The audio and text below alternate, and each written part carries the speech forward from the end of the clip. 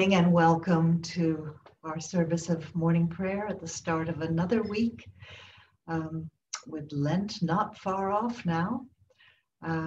Next week, next Wednesday, it will be Ash Wednesday, and another season of the church year begins. Our service today begins on page 78. The hour is coming, and now is, when the true worshipers will worship the Father in spirit and truth, for such the Father seeks to worship him. Let us confess our sins against God and our neighbor.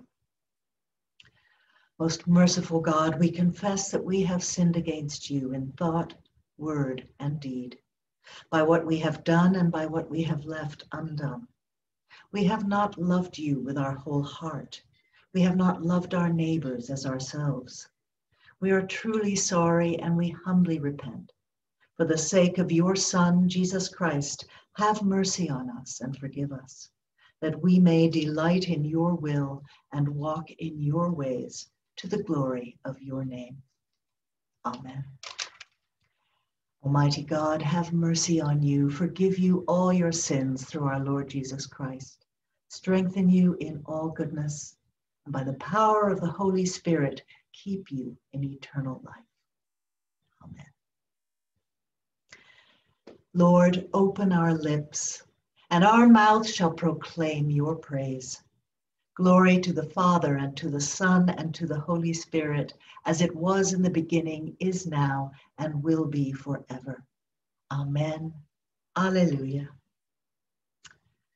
The earth is the Lord's, for he made it. Come, let us adore him. And we'll say together the Venite on page 82. Come, let us sing to the Lord. Let us shout for joy to the rock of our salvation. Let us come before his presence with thanksgiving and raise a loud shout to him with psalms. For the Lord is a great God and a great King above all gods. In his hand are the caverns of the earth, and the heights of the hills are his also. The sea is his, for he made it, and his hands have molded the dry land. Come, let us bow down and bend the knee and kneel before the Lord our Maker. For he is our God, and we are the people of his pasture and the sheep of his hand. Oh, that today you would hearken to his voice. The earth is the Lord's, for he made it. Come, let us adore him.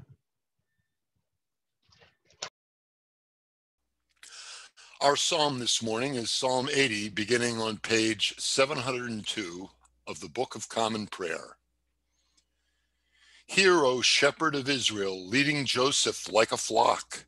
Shine forth, you that are enthroned upon the cherubim. In the presence of Ephraim, Benjamin, and Manasseh, stir up your strength and come to help us. Restore us, O God of hosts, show the light of your countenance, and we shall be saved. O Lord God of hosts, how long will you be angered despite the prayers of your people? You have fed them with the bread of tears. You have given them bowls of tears to drink. You have made us the derision of our neighbors, and our enemies laugh us to scorn. Restore us, O God of hosts, show the light of your countenance, and we shall be saved. You have brought a vine out of Egypt. You cast out the nations and planted it. You prepared the ground for it. It took root and filled the land. The mountains were covered by its shadow, and the towering cedar trees by its boughs. You stretched out its tendrils to the sea and its branches to the river. Why have you broken down its wall so that all who pass by pluck off its grapes? The wild boar of the forest has ravaged it, and the beasts of the field have grazed upon it. Turn now, O God of hosts, look down from heaven. Behold and tend this vine. Preserve what your right hand has planted. They burn it with fire like rubbish. At the rebuke of your countenance, let them perish. Let your hand be upon the man of your right hand, and Son of Man you have made so strong for yourself. And so will we never turn away from you. Give us life that we may call upon your name. Restore, O Lord God of hosts, show the light of your countenance, and we shall be saved. Glory to the Father, and to the Son, and to the Holy Spirit, as it was in the beginning, is now, and will be forever. Amen. A reading from Paul's letter to the Galatians. See what large letters I make when I am writing in my own hand. It is those who want to make a good showing in the flesh that try to compel you to be circumcised, only that they may not be persecuted for the cross of Christ. Even the circumcised do not themselves obey the law, but they want you to be circumcised so that they may boast about your flesh. May I never boast of anything except the cross of our Lord Jesus Christ, by which the world has been crucified to me, and I to the world. For neither circumcision nor uncircumcision is anything, but a new creation is everything. As for those who will follow this rule, peace be upon them, and mercy, and upon the Israel of God. From now on, let no one make trouble for me, for I carry the marks of Jesus branded on my body. May the grace of our Lord Jesus Christ be with your spirit, brothers and sisters. Amen. Hear what the Spirit is saying to God's people. Thanks be to God. Turning now to page 87, we'll say together the third song of Isaiah. Arise, shine, for your light has come, and the glory of the Lord has dawned upon you. For behold, darkness covers the land, deep gloom enshrouds the peoples. But over you the Lord will rise, and his glory will appear upon you. Nations will stream to your light, and kings to the brightness of your dawning. Your gates will always be open. By day or night they will never be shut. They will call you the city of the Lord, the Zion of the Holy One of Israel. Violence will no more be heard in your land, ruin or destruction within your borders. You will call your walls salvation, and all your portals praise. The sun will no more be your light by day. By night you will not need the brightness of the moon. The Lord will be your everlasting light, and your God will be your glory.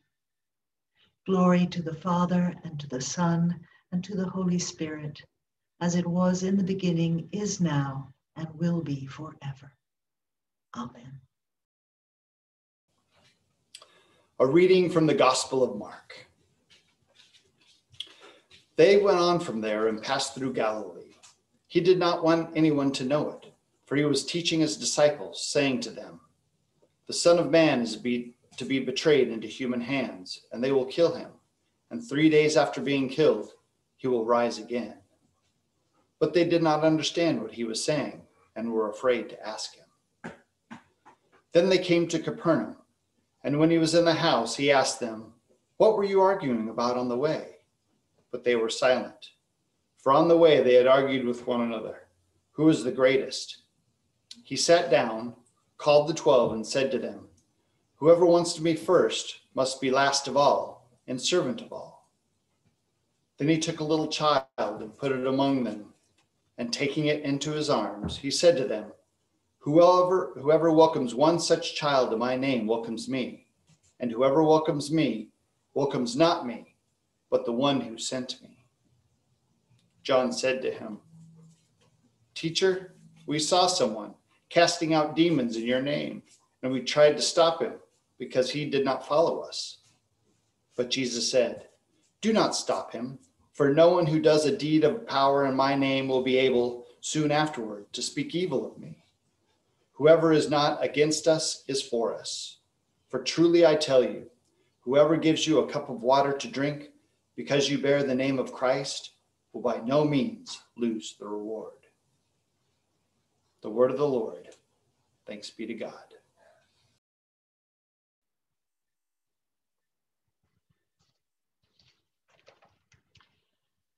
Let's turn now to page 93 and say together Canticle 18, a song to the Lamb. Splendor and honor and kingly power are yours by right, O Lord our God. For you created everything that is, and by your will they were created and have their being.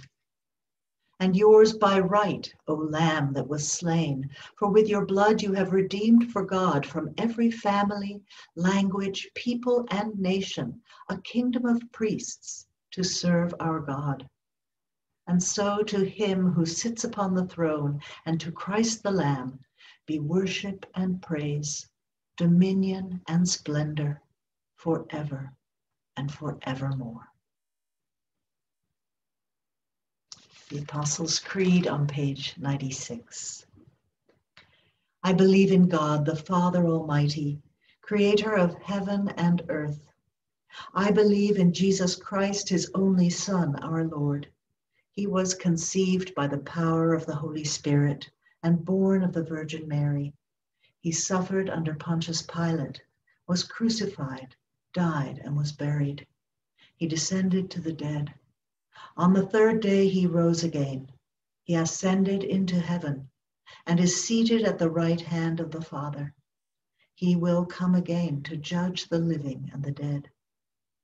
I believe in the Holy Spirit, the Holy Catholic Church, the communion of saints, the forgiveness of sins, the resurrection of the body, and the life everlasting. Amen. The Lord be with you, and also with you. Let us pray. Our Father, who art in heaven, hallowed be thy name. Thy kingdom come, thy will be done, on earth as it is in heaven. Give us this day our daily bread, and forgive us our trespasses, as we forgive those who trespass against us. And lead us not into temptation, but deliver us from evil.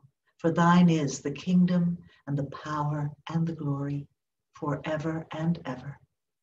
Amen. Show us your mercy, O Lord, and grant us your salvation. Clothe your ministers with righteousness. Let your people sing with joy. Give peace, O Lord, in all the world, for only in you can we live in safety.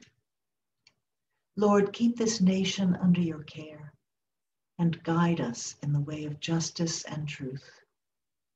Let your way be known upon earth, your saving health among all nations. Let not the needy, O Lord, be forgotten, nor the hope of the poor be taken away. Create in us clean hearts, O God, and sustain us with your Holy Spirit. O God, the author of peace and lover of concord, to know you is eternal life, and to serve you is perfect freedom.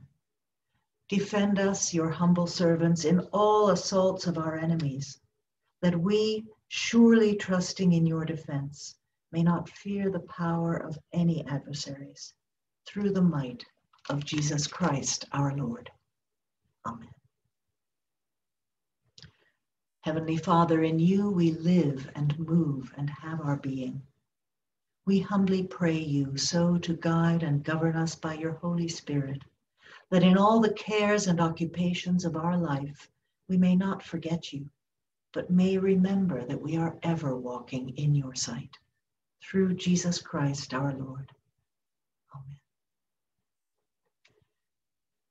Almighty and everlasting God, by whose Spirit the whole body of your faithful people is governed and sanctified, receive our supplications and prayers, which we offer before you for all members of your holy church, that in their vocation and ministry they may truly and devoutly serve you, through our Lord and Savior, Jesus Christ. Amen. I invite you now to offer your own prayers and thanksgivings, and remembering those, especially those who are homeless and cold, during these challenging days of snow and freezing weather. Let us pray.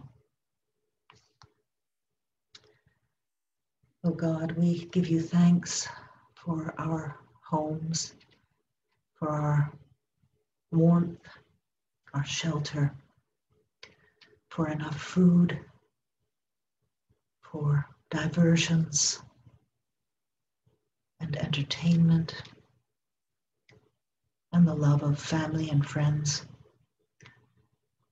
And we lift to you those who enjoy very few, if any, of those blessings. Those who struggle to eat, who struggle to survive without shelter and warmth, who are lonely and isolated. We know that you love each one of those individuals as much as you love each one of us, that they are precious children of God. And so I pray that you would protect them, that you would guide them to whatever they need in the way of shelter and food and sustenance and support. And, oh God, let us be channels of all of those things. Let us share our blessings with those who do not feel blessed, for they are a blessing to you and to us. Amen.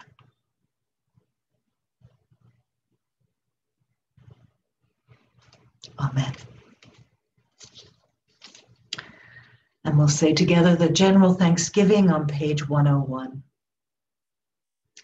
Almighty God, Father of all mercies, we, your unworthy servants, give you humble thanks for all your goodness and loving kindness to us and to all whom you have made. We bless you for our creation, preservation, and all the blessings of this life, but above all for your immeasurable love in the redemption of the world by our Lord Jesus Christ, for the means of grace and for the hope of glory. And we pray, give us such an awareness of your mercies that with truly thankful hearts we may show forth your praise, not only with our lips, but in our lives, by giving up ourselves to your service and by walking before you in holiness and righteousness all our days. Through Jesus Christ our Lord, to whom with you and the Holy Spirit be honor and glory throughout all ages. Amen. Let us bless the Lord. Thanks be to God. The grace of our Lord Jesus Christ and the love of God and the fellowship of the Holy Spirit be with us all evermore.